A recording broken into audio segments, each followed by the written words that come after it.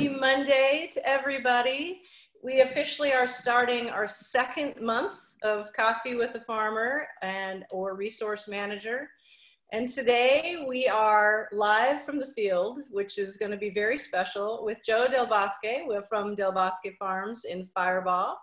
And we're going to be meeting him in just a bit. But as we always do, we're going to do a round robin around the state with all of our coordinators for the farms program and start with a question about, in this case, what was your first job? And in this scenario, it is not a job where you are working for your mom or your dad or your grandparents or not getting paid, or maybe you're getting allowance, because a lot of us did that and worked on the farm for many years without being paid. So this is a job where you actually are being paid by someone else, and maybe even, you know, getting paperwork and tax information and things like that. So my first job, I'm Mary Kimball, I'm the executive director of the Center for Land-Based Learning. And my first job that was kind of off of the farm was I worked for a local nursery in Woodlands, California. And I did things like water the plants, and I did sales and reception, you know, that kind of thing. And it was a job that I had also, I could use for my FFA, Supervised Occupational Experience Program. And it worked out very well for me. I ended up, because of that job, I think I really moved into the plant science world. So I worked there actually all through high school, 3 days a week after school. So it was a great one. All right, I'm gonna move to Dana. Good morning, everybody. I'm Dana Baker, the Tehama County Farms Leadership Coordinator, and I'm coming from Red Bluff. And my first job, not working for my parents, which I did a fair amount of, but I worked for one of our local paint horse breeders, and I not only cleaned stalls and did all the grunt work that way, but I also worked my way to where I was exercising and fitting them. They showed primarily halter horses. So those horses spent a lot of time getting groomed and being lunged. And so that was the first job that I had that actually got paid and had to clock in and clock out. And I think I may have spent every penny I made on a horse from there. So, perfect. But, yeah. That's awesome. Okay, Joseph. Good morning. My name is Joseph Montoya. I'm the Farms Leadership Coordinator for the Sacramento Valley. So aside from odd jobs here and there for parents, friends of the family, things of that nature, it was actually Hollywood video. So, you know, maybe that's a little bit of a blast from the past for somebody. I mean, you know, that's on this call probably know, but I don't know, maybe not some that don't know.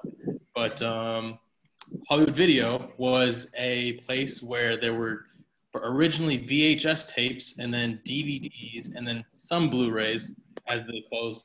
And then you would go there and it was a store and you would just rent video games or videos and you would have them for a certain amount of time. I don't know why I'm explaining it, going into this in such depth, but that's what it was, Hollywood Video. Hollywood Video, excellent. I remember Hollywood Video very well. All right. Good morning. My name is Katie Wortman. I am coming to you from Fresno. I'm the Central Valley Farms Leadership Coordinator, and the same with Joseph. I worked in a small video coffee shop store in the small town that I lived in. So yeah, I'm not going to go into it because nobody knows what a Blockbuster is or anything anymore, but yeah, you rent videos, and so it was fun. Perfect. Okay, Romy. Good morning. My name is Romy Wattenbarger. I'm the Kern County Farms Coordinator here in Bakersfield. And mine would be, I worked at a wedding venue, which it's actually ours, but I still got paid. So I'd work either as bartending or I would just help people just clean tables and help and all that kind of stuff. It was fun to get to see everybody's different wedding and their types and all that. It was a lot of fun. Awesome. That sounds like a fun job. All right, Letty. Good morning. My name is Letty Hernandez. I run the program in Monterey and Santa Cruz County. My first job, I actually had two jobs at the same time when I was younger. And I used to do daycare or watch some of the neighborhood kids. And then I used to also put together fundraiser packets, and it was a really well-paid job actually. And all I had to do was just like staple the papers that would go to the schools, and it'd be like hundreds and hundreds and hundreds of them. But yeah, those were my first jobs. Awesome. Yeah, good diversity there, Alessi. I like it. Okay, Joe, you are up. I'm going to do a real quick intro of you, and then you can take it away. So Joe Del Bosque is somebody who I've gotten to know over the last, say, 4 years as a real leader in agriculture in California in a lot of different ways. Number one, he's a real advocate. So he's out there all the time talking about the issues in agriculture and natural resource conservation. He is active in many, many local organizations and foundations in the Fresno region. He's an advocate for agriculture education and for hands-on education. And he also is an amazing farmer, which is why we're talking to him today, of course, with the Coffee with the Farmers. So Joe, I'm happy to have you on today. You've walked the fields with President Obama and a lot of other people that are a lot more important than us. But I really appreciate how you always make yourself available. Very, very busy person, and you always make yourself available to anybody who wants to talk about what's going on in agriculture today. So thank you so much for joining us. And tell us, what was your first job, Joe? Well, good morning, and thank you for having us here.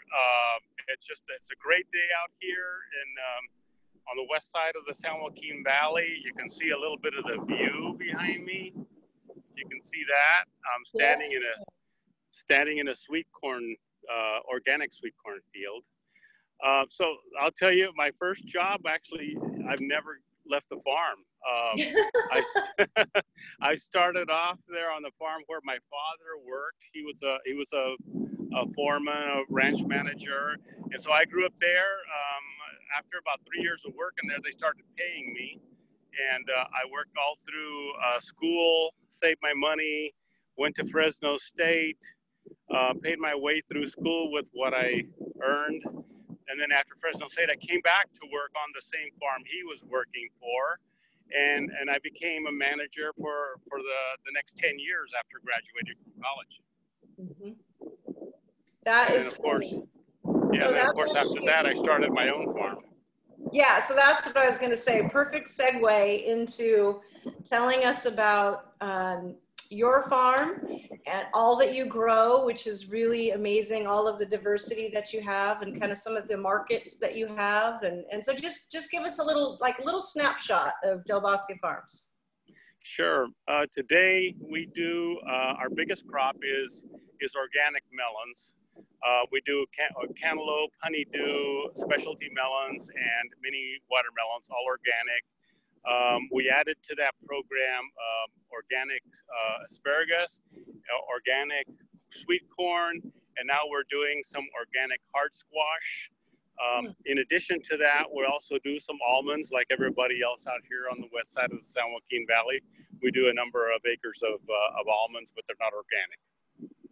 Sure. And so tell us a little bit too about where does all of this product go? Where does it, we talked a little bit about this before, but what supply chains does it go through, and tell us where it ends up in the country? Well, I'm most involved with the marketing on the organic melons. That's a program that we started in 2004, and immediately we caught the attention of a retailer called Whole Foods. Mm-hmm. That was in 2004. We had already been growing conventional melons for years and years. Well, actually, since I was a kid, my dad was a cantaloupe grower. But Whole Foods came out to the farm. They wanted to meet me and see what we're doing. And so we began a long relationship with Whole Foods.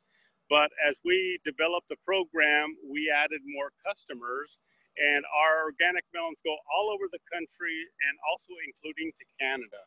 We are probably the largest organic melon grower in the country right now. And we go across the country.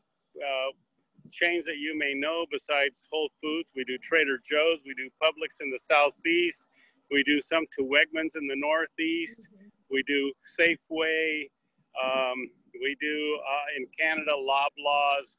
We're all over the country. I don't even know where or how they get there. and so when Whole Foods was sold to Amazon, what kind of, did you see changes, or do you expect to see some more changes as this all unfolds? Well, at first we were a little concerned because Amazon is not a produce company, right? So we didn't know if they were going to understand the produce business, but we see that as a potential expansion of our market because they do a lot of direct-to-customer sales. And so we see that as a huge potential distribution for our products. And we think that we're in just the right position for that. Whole Foods has been, they are our largest customer. We are their largest provider of organic melons, and that has been growing every year. In fact, I think in 2009, we increased like 20% from in 2019, we increased 20% from 2018. So wow. We're growing little by little with them and with the rest of the country. And what is the #1 selling melon with Whole Foods? Is it cantaloupe? It's cantaloupe, yes. Okay. And I've been out in your fields when you were in harvest, and we walked along and you opened them up and we tasted them and they were amazing. I can see why those are your #1 sellers. And I know today you're doing some planting. Is the planter near you right now, Joe? The planter is going to fill up with water right now. He'll be back in a few minutes. Okay. We'll be able to see it. He's just planting right across the road from me. Okay, so you let us know when he's getting closer, and then we can move over and get a really up-close view of what's going on there. That'll be a lot of fun. So what about the sweet corn? You've got sweet corn in your backyard. Where does that go? Yeah, this sweet corn here, we just started sweet corn about 3 years ago. And same thing, we're trying to actually incorporate a rotation crop for our melons. One thing about the area we're in is that water is very scarce here, and we often get water reductions. And that's a whole world that I talk about very much. Yes.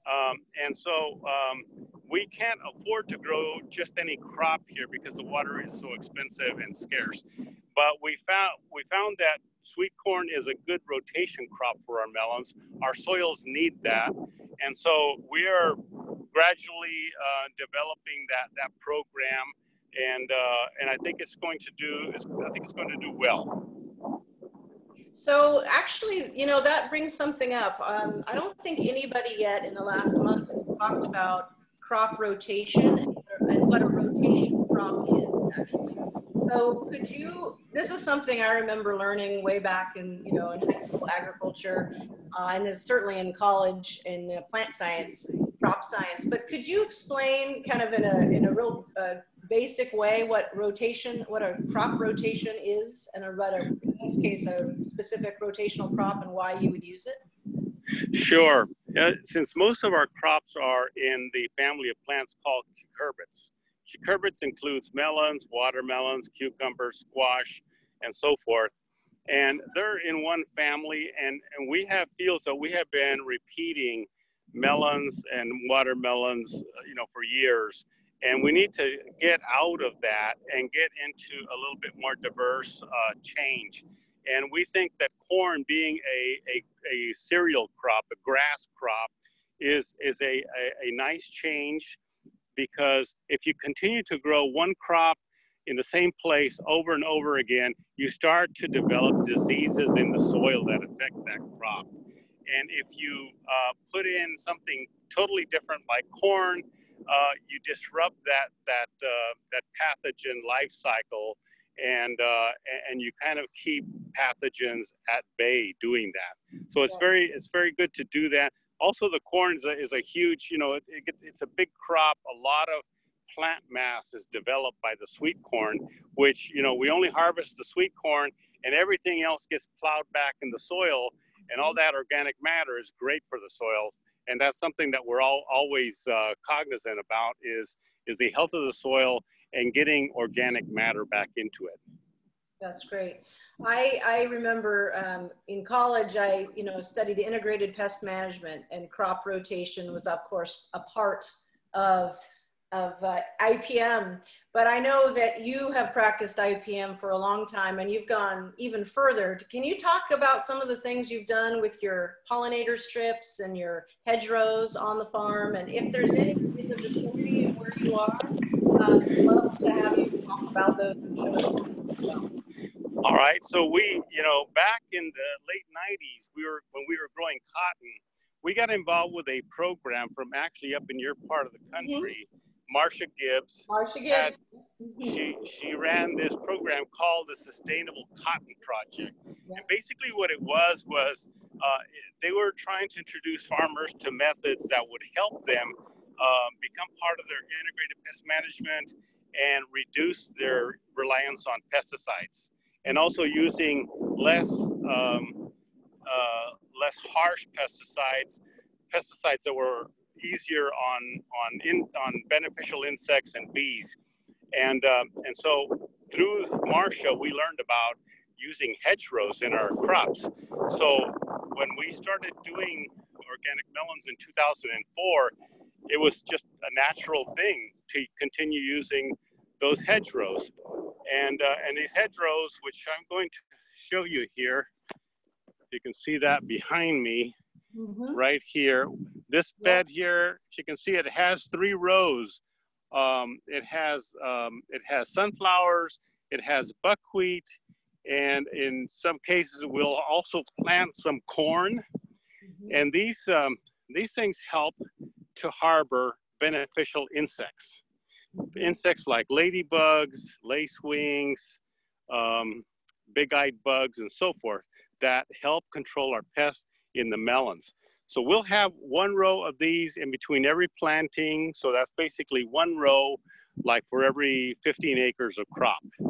And at the same time, these hedgerows produce flowers, which help to feed the bees, the pollinators, because we will bring pollinators in to pollinate the melons and the squash. We don't need to pollinate the corn, but the bees love the corn because they pick up a lot of pollen from the corn, and that's good feed for them.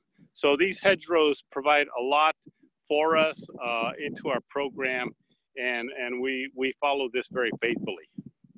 Yes, I know, and they're beautiful. And so when you drive by your farm in the summer, you can always tell Del Bosque fields because they have these beautiful rows of flowers in them that are not just pretty, they're pretty, like you said, but they also are doing an incredible job for those right. They need that floral nectar source to. Yes, by the time we bring the bees into the melons, which is probably in about 3 weeks, some of these plants will be flowering already. The early one to flower is the buckwheat.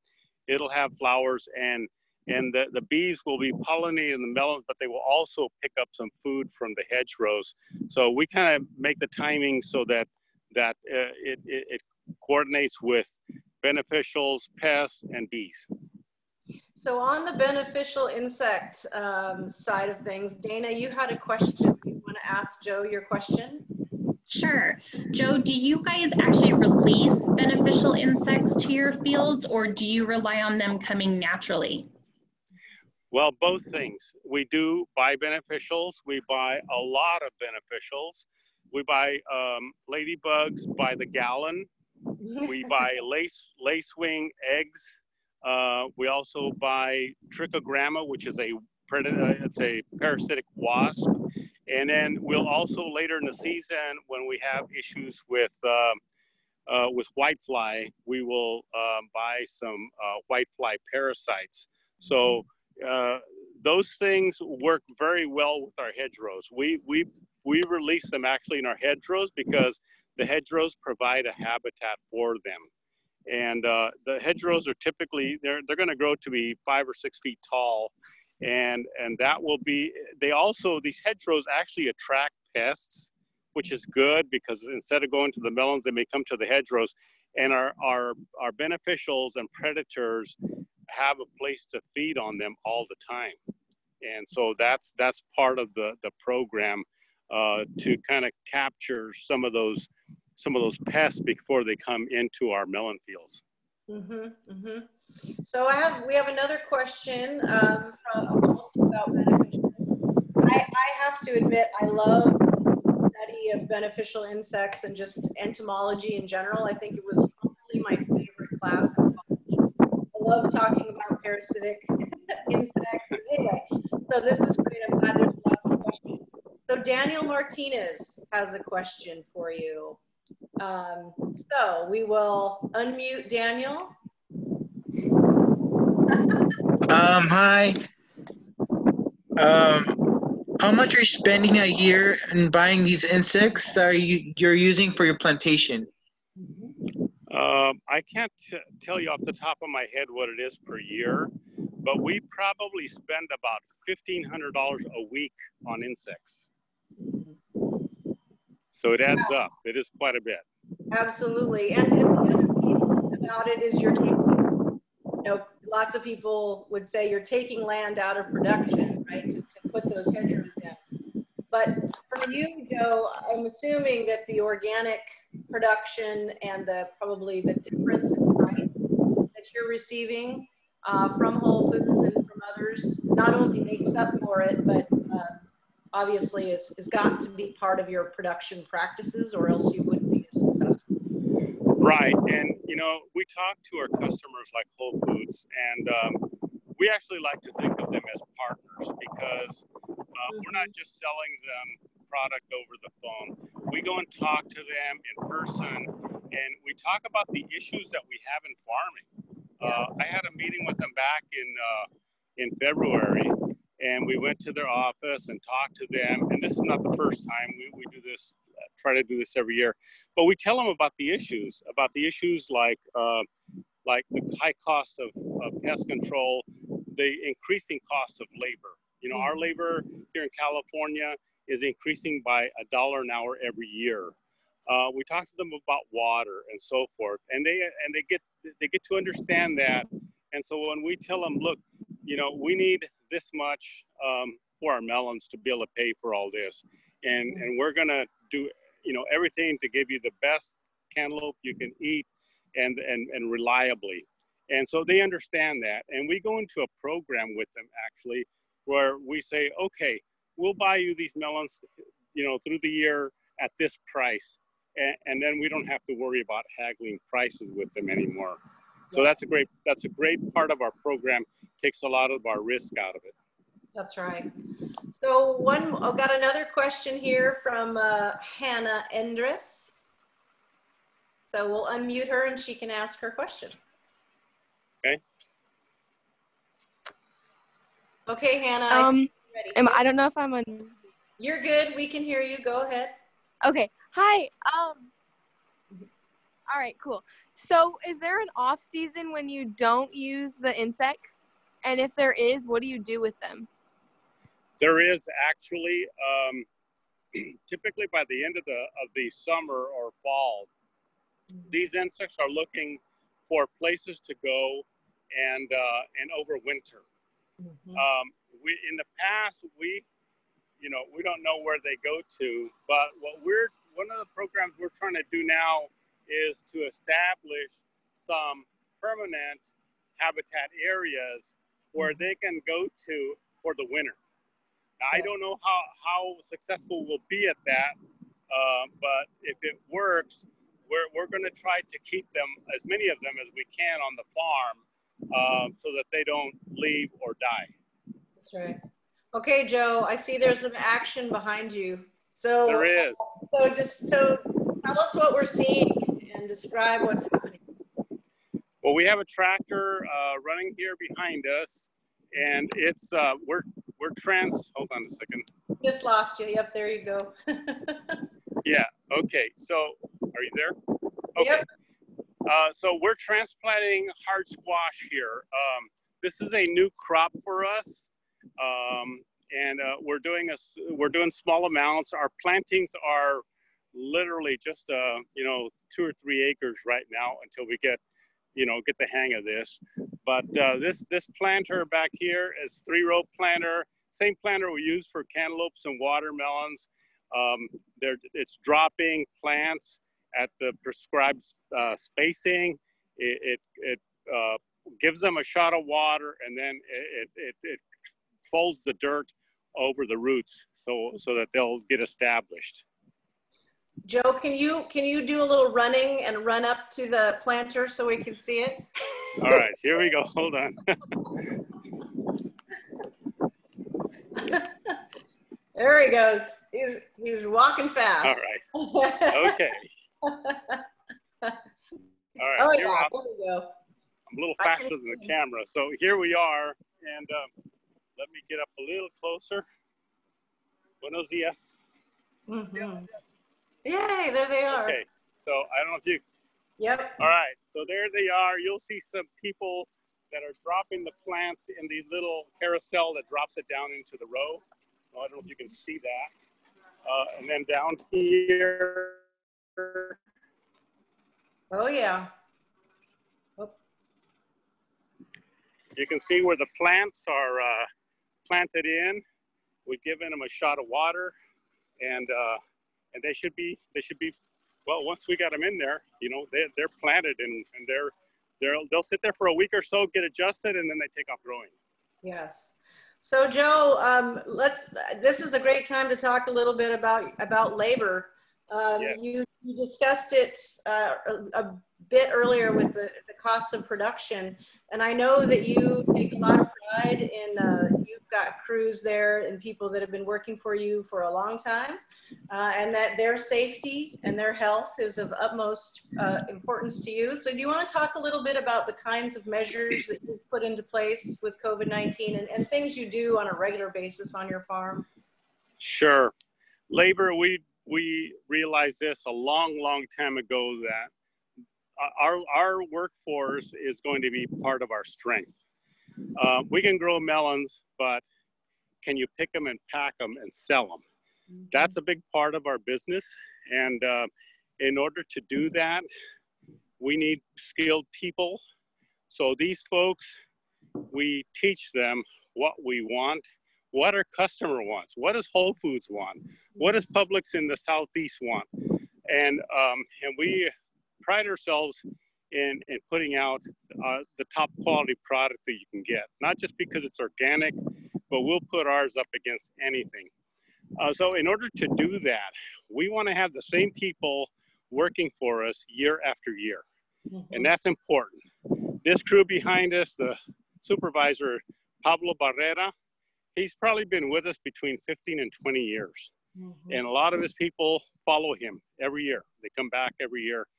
And it's important to us that day one, when we start harvesting a crop, we have people that know exactly what they're doing from day one. And in order to do that, we do everything we can to have these people want to come back to us.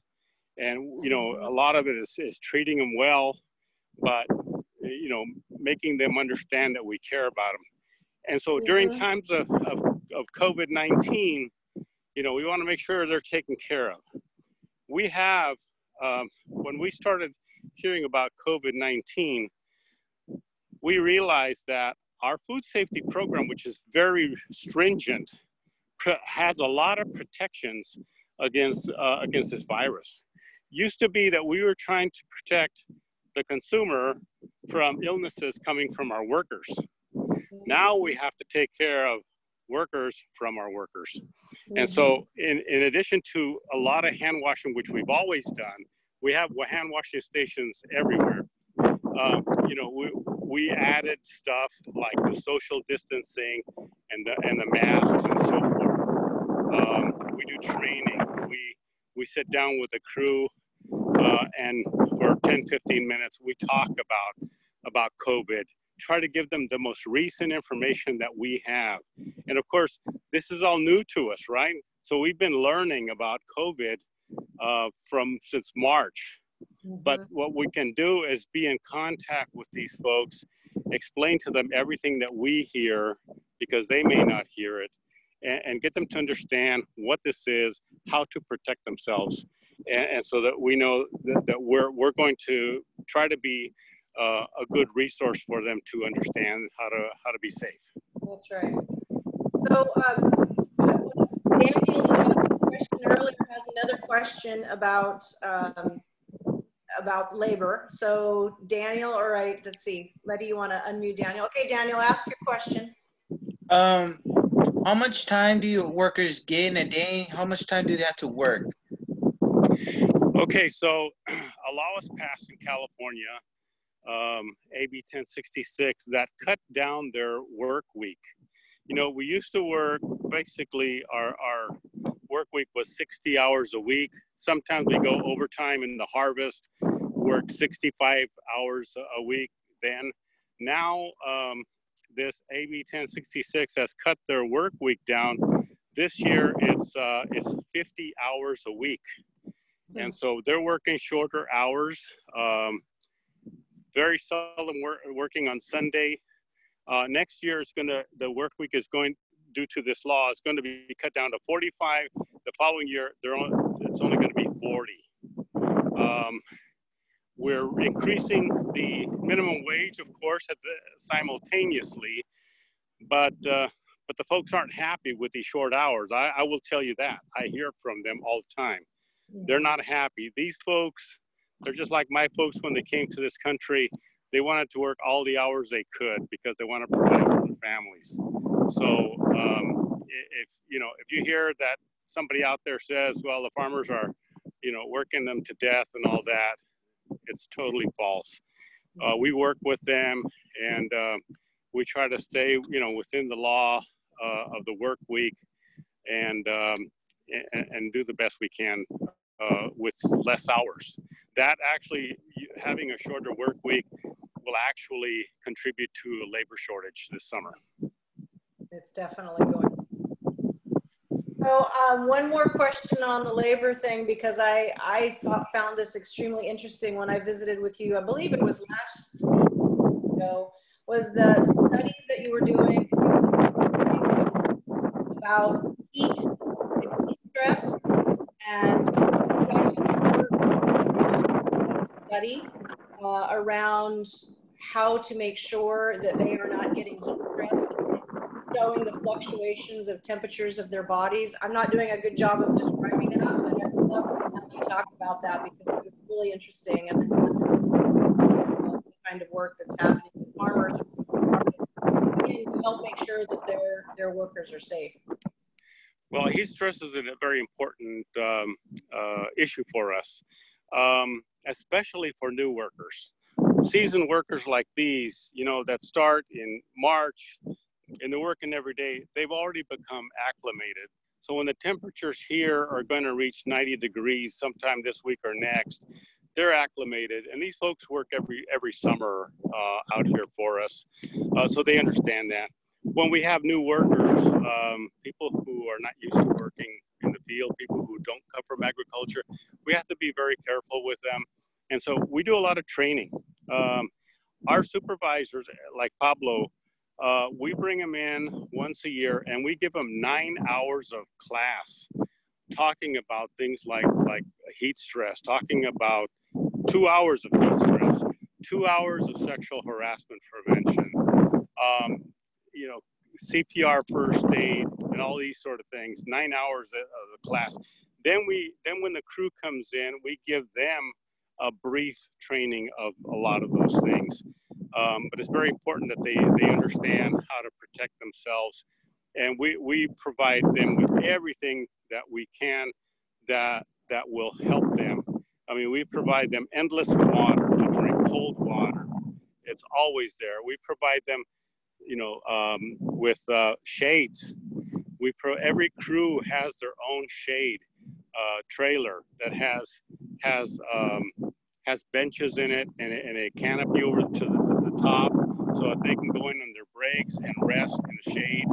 And if they feel ill, they can go over there and rest for a few minutes and get some recovery. Thank you, Joe.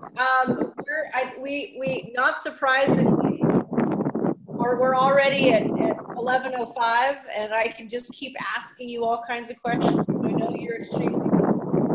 And I really want to say thank you again for joining us this morning. And if there's any last words that you have, it would be great to hear them, because I always love hearing everything you have to say.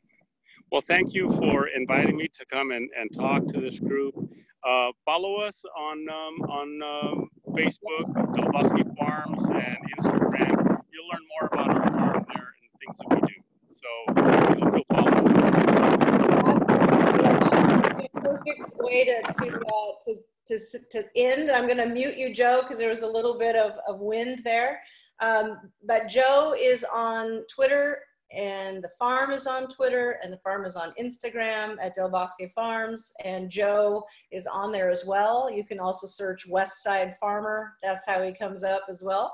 So please follow him. He had a really cool video this morning that I was watching of a ladybug eating aphids. It was super cool that he shared from somebody else, but it was a very, very cool video. So thanks again, Joe. Have a great day, and we'll hopefully see you soon. I don't know when, but hopefully soon. Thanks so much for all your support. Bye.